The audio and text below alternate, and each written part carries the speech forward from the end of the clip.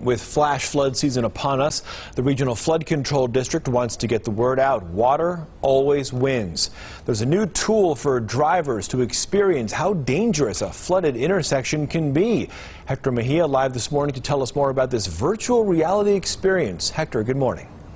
Good morning, John. There are a number of ways to watch this video on your computer, your phone, or even a 360-degree view by using VR goggles or even this inexpensive cardboard option. And once you do that, you really get that full view and that full experience of driving through flooded roadways. And let me tell you, it feels pretty real.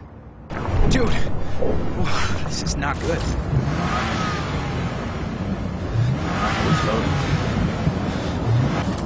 Water coming in, man. There's water coming into the car. The video puts you in the driver's seat of a car that gets swept away by rushing floodwaters in the valley. The story is about two college students who drive into a flooded intersection just off the I-15 on their way home. But water ends up winning, as is the case in many of these situations. It feels pretty real, especially there are moments where you're getting airlifted out of the flood situation, and in the VR experience it actually feels pretty real. The Regional Flood Control District says more than 30 people have died in a flash flood in Clark County since 1960.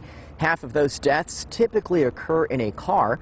The district also said they're working with the Clark County School District and Nevada Highway Patrol to make this video part of driver's ed classes to educate young drivers. And that's because a recent survey conducted by the Regional Flood Control District revealed that while most drivers actually turn away from flooded roadways, it's the younger crowd that actually drives into those flooded roads. According to that survey, 60% of those between the ages of 16 and 24 years old said that they have driven through high water. Reporting live, Hector Mejia, 8 News Now.